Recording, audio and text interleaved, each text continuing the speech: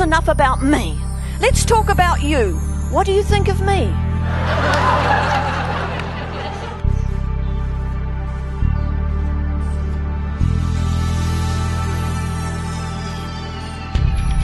Man, do I look good today.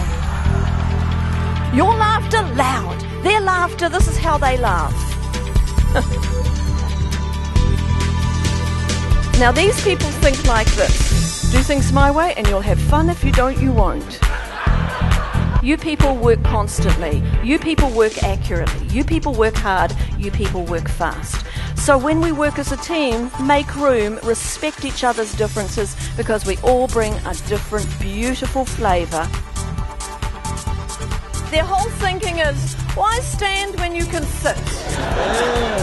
Why sit when you can lie down? They don't like conflict, so the peacefuls pull back. And when the war's won, they join the winning team.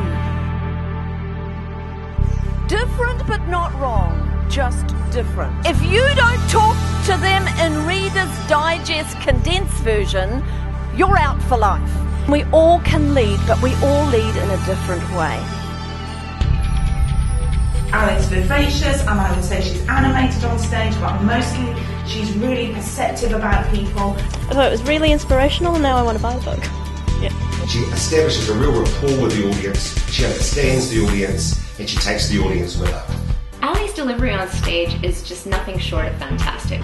I actually signed up to do a psychology paper, and I learned more in this hour than I did in all the hours that I spent in class. It's a pretty good mix, getting business, personal development and fun, so it's got to be a win-win situation. We need to get into people's shoes according to how they see the world, then we will have engagement.